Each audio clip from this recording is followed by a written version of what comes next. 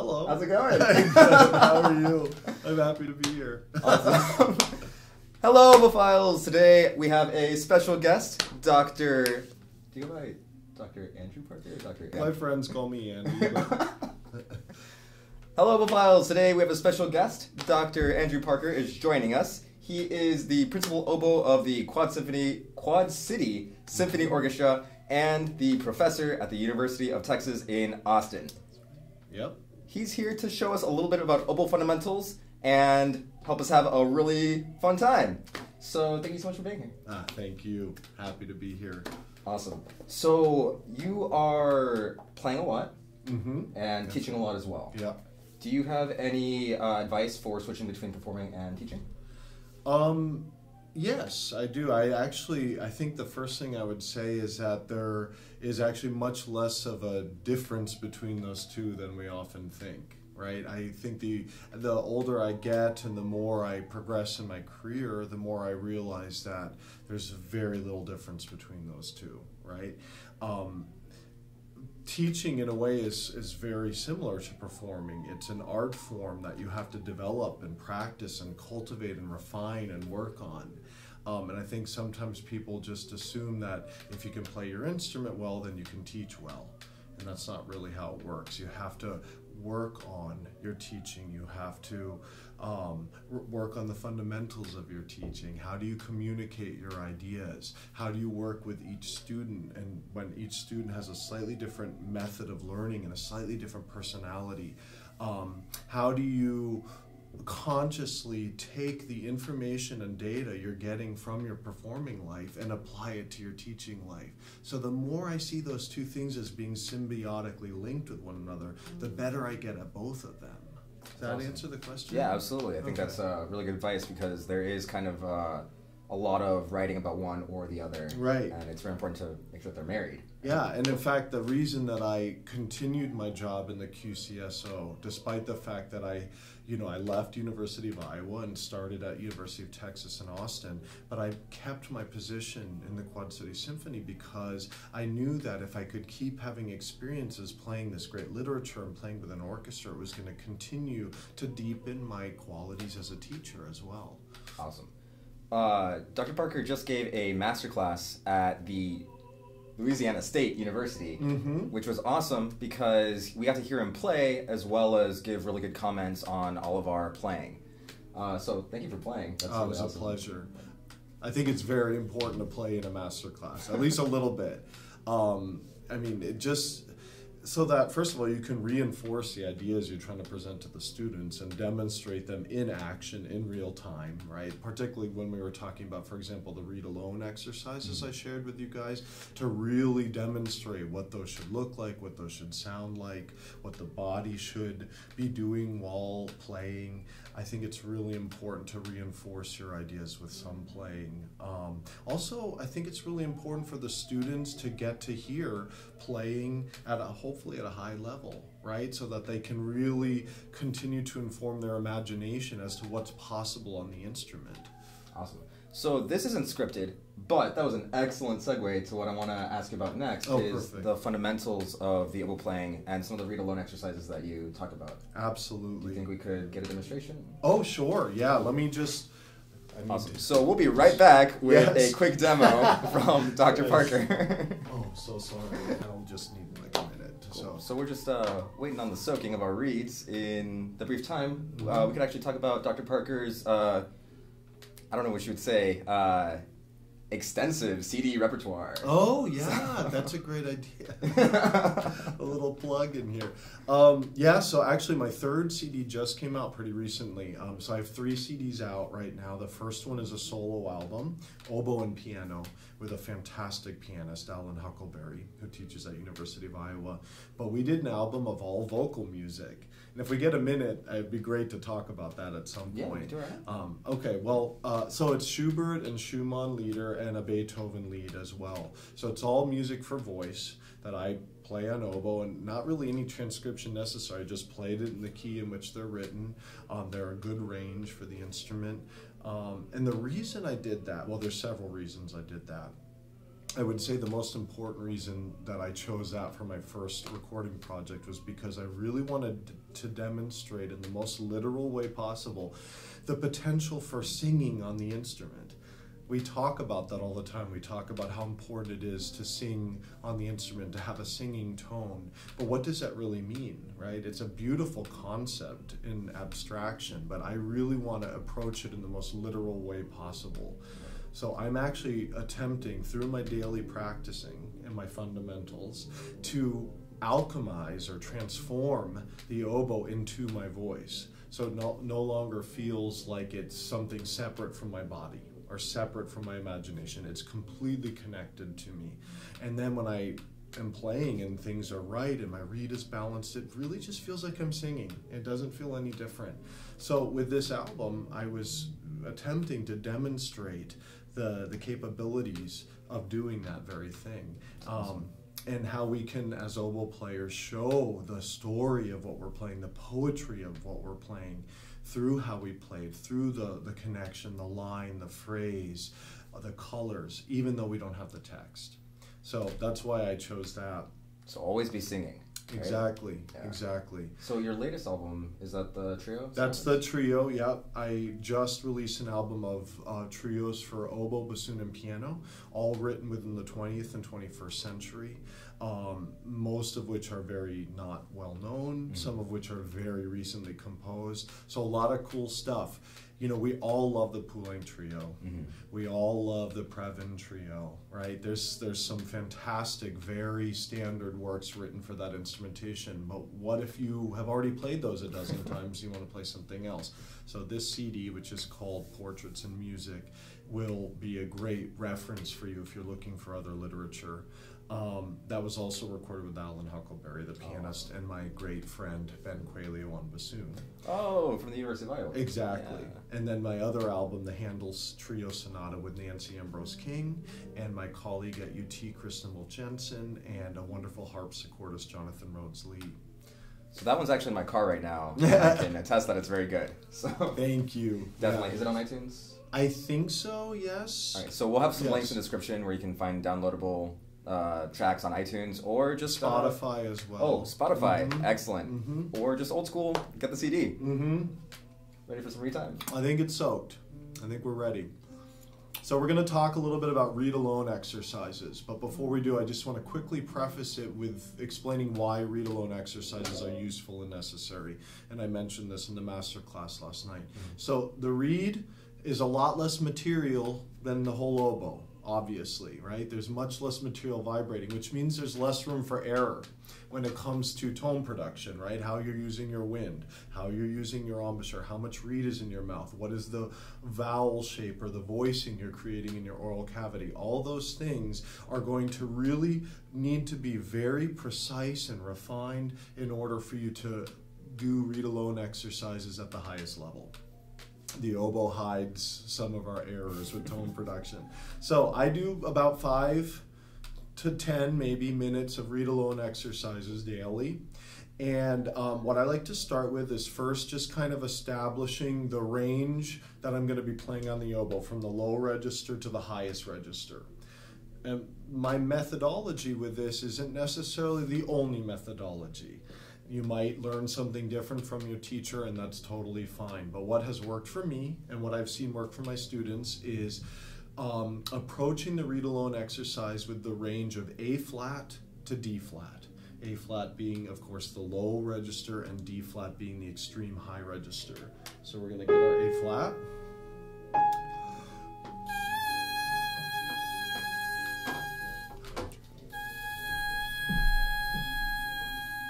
So I didn't love my start on that first A flat. I want to try to get a really nice articulation, a really good inception to the note so it sounds really smooth and clean and the pitch is there right from the beginning. Not explosive, but really beautiful, really connected to the wind. So let's try that a couple times. I just want to try starting some A flats. You give it a try?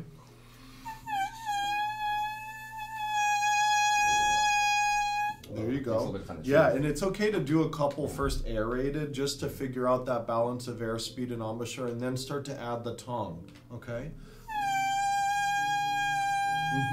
And what you might hear is that you're either going to, if you're above the pitch or below the pitch. We're often above the pitch because you have too much grip or a little too much reed in the mouth. The tighter the embouchure is, or the more reed you have in the mouth, the higher the pitch will be. And if you're a little flat, it either means you don't have quite enough reed in your mouth, or more likely, I would say, is you're not starting with quite enough focus and airspeed at the very beginning. So make sure you already kind of have the tone moving when you begin.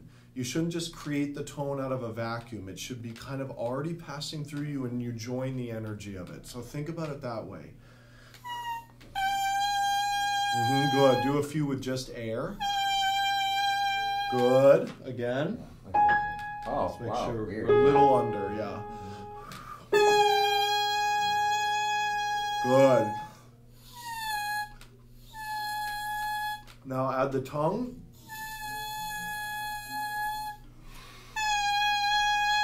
Good, that's fantastic. What dynamic level would you call that? Maybe like a mezzo forte? Yeah, let's try a mezzo piano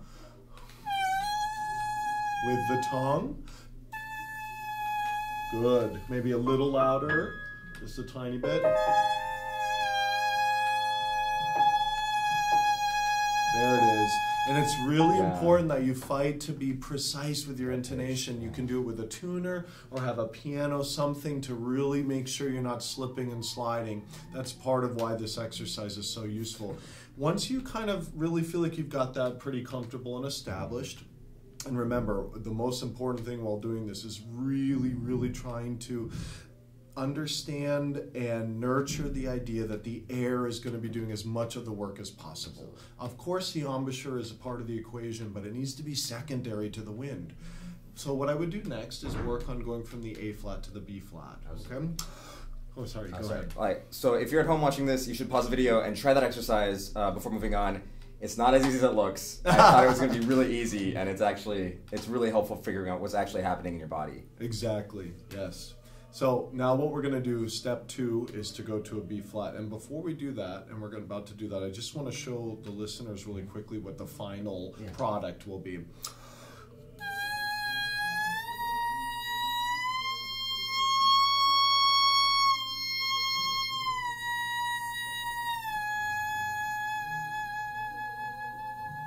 So that's what we want to be able to do on the reed. Go from A flat up to D flat, back to A flat with great tone, good connection, good intonation. Okay, so but first let's just try to the B flat.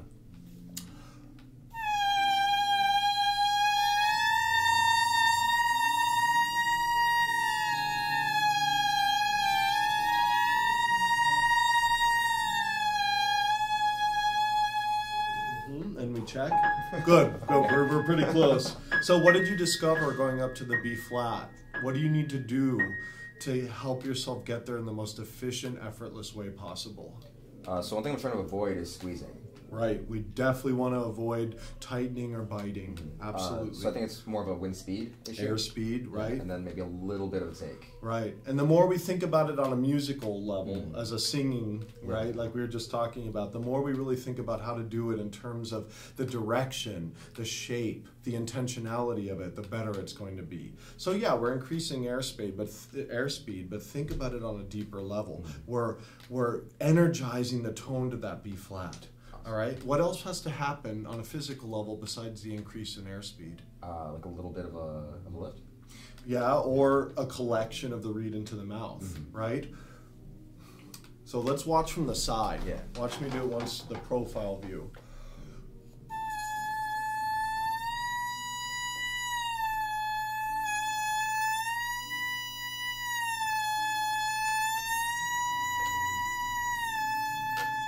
So you can see I'm holding the reed with my hand, but I'm not using the hand. And a lot of us are going to be tempted to do that. We're going to be tempted to move the reed inward with our hand.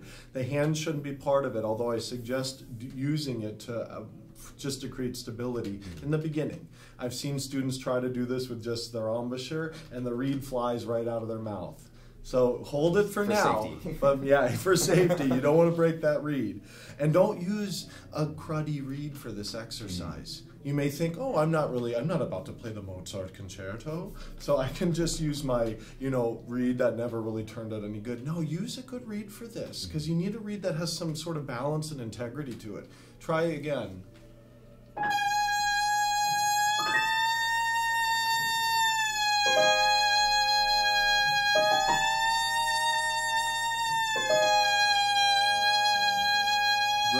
Fantastic, Danny. Already see now. We'll talk about Yeah. the little upward The inflection ending, at the yeah. very end. That's something that happens to all of us, and that we need to figure out. Finishing notes is another thing you can master with this read alone. Now we try to go up to the C, and the C is going to be our left-hand high notes, our A, B flat, B, C. That's going to be the voicing up there. So this is where you're going to start noticing even more of a desire to start biting on the reed. Many of us will.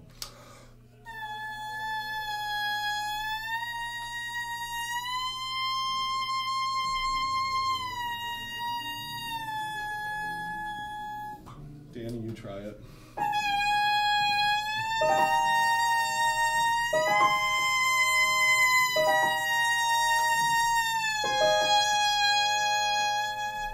Wow, I can tell you were working on it this morning. Yeah, you had a much easier time getting back down to the A flat this time than last night. And that's something all of us may notice when we try these exercises, is that we finally get up to the C and we feel good about it. It sounds in tune and centered and focused. And then all of a sudden we can't get back down to the A flat. We can't find it again. Right. You really feel that I was using too much pressure. Right. Otherwise I can't get back down. Exactly. Yeah. And I call it getting stuck in the high register position, right? This is part of the reason why I think it can be difficult in the oboe to do downward slurs, why it can be difficult sometimes to play repertoire that has us doing big intervallic leaps. Like that Telemon E minor flute fantasy, that's a great piece to work on in conjunction with this because of all those leaps from the high to the low and vice versa. So how do we get back from the high to the low? If you tried these exercises and you were having trouble with that, the key is to hold on to conceptually and in your imagination the physical sensation and placement of that A flat position as you leave it. So when you go up to the C, always be kind of carrying that A flat with you. I call it leaving a trail of breadcrumbs, right? So that when you come back down to the A flat, you know very clearly, conceptually and in your imagination, where you need to get back to. It's super, super important. And like you said, also making sure you're not establishing the C through biting and tightness, but instead by an increase in focus of the wind, right? Tongue position, tongue is back in the mouth.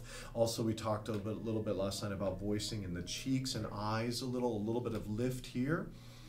It's like you've eaten something sour, right? So you can have an oo in the front, but a e up here. So e, e, that's our vowel for the high register, right? Okay, so let's try it one more time. We're going to do it in unison with one another. Actually, this time let's go all the way, see if we can get up to that D flat.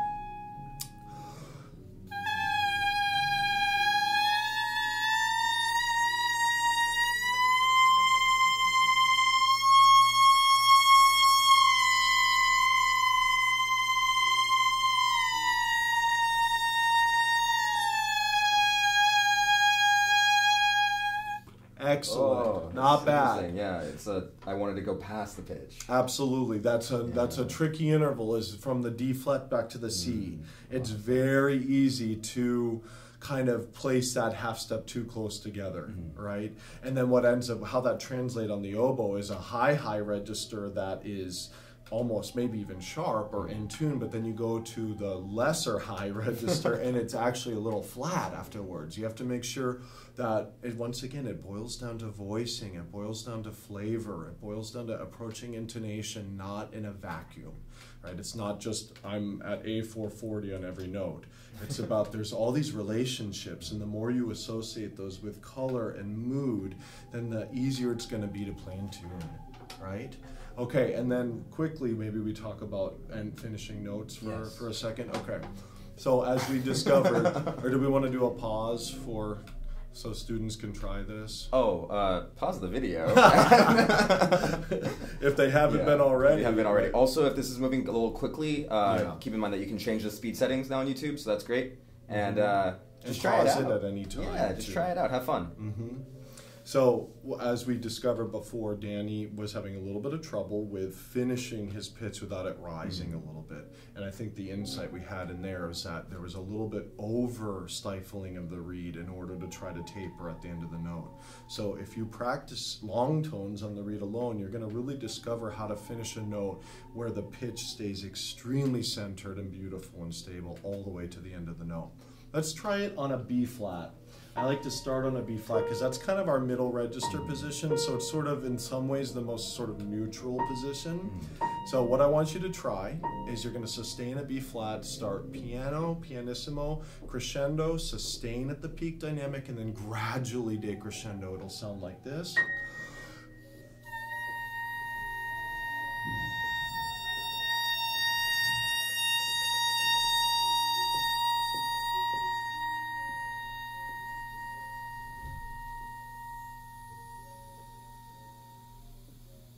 And try to get all the way to silence without the pitch changing.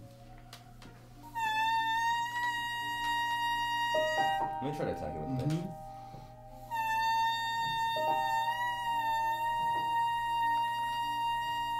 Do you have any advice for how to get the pitch immediately without, like, I keep having to sail around?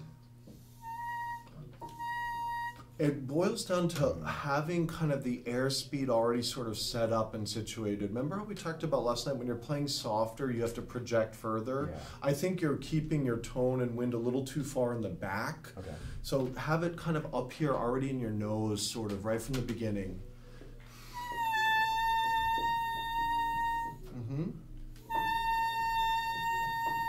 You're just a tiny bit under. There you go.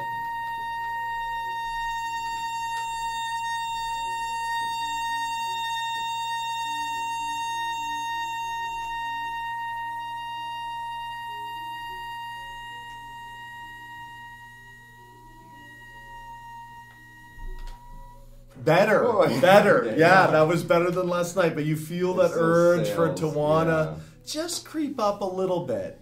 You have to really put a magnifying glass on this process. It feels like you're on the rollabola, like you're trying yes, to balance it's a balance, absolutely.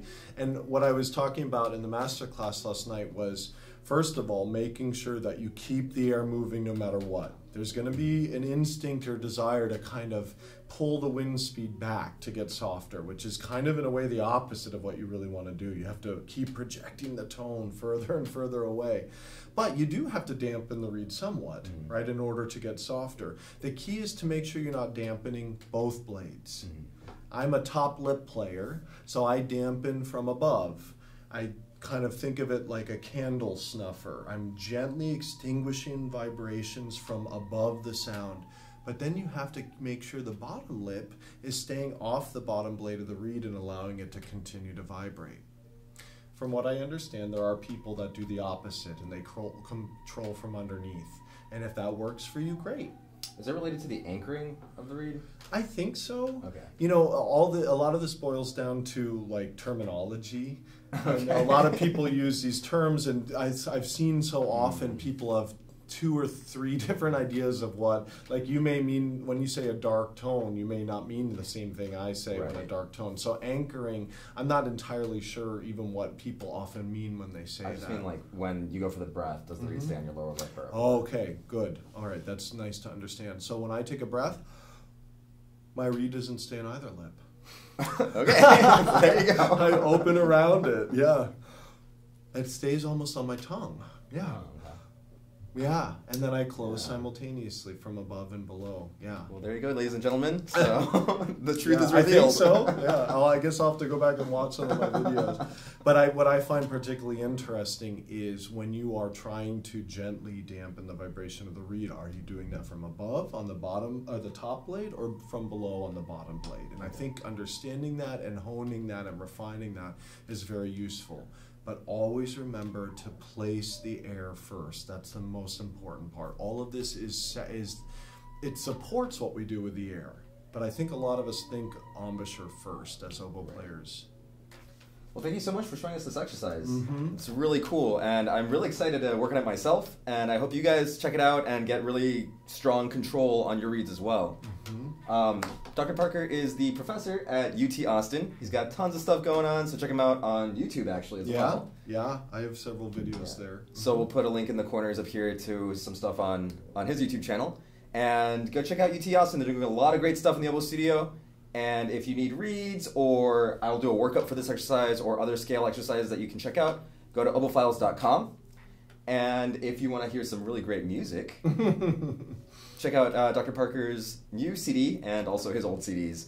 As always, keep singing and playing, and when in doubt, play beautifully. Thank you. Thanks so much for coming. That was so fun. Was fun. I hope that was helpful. It was so helpful. Good. Hey guys, thank you so much for watching, and special thank you to Dr. Parker for teaching us that amazing fundamentals exercise. I feel like it has already changed the way that I approach the instrument. In the description below, you can find links for Dr. Parker's YouTube channel and some of his recordings. And as always, you can go to oboefiles.com if you need reads or for a lot of free oboe resources. Dr. Parker actually chose this year's Texas All-State Etudes, and next week, Oboe Files channel will be getting back to working on those auditions. In the meantime, you can keep working on your fundamentals with this exercise. I know the last 4 minutes of the video we had a little bit of a camera technical failure, so there's only one angle, but I hope you can still get a lot out of what Dr. Parker was teaching us. I found it super useful. If you found this video useful, go ahead and give this video a thumbs up, and if you found it super helpful, hit that subscribe button and share this video with an oboe teacher, an oboe student, or an oboe friend. Thanks a lot, guys, and good luck!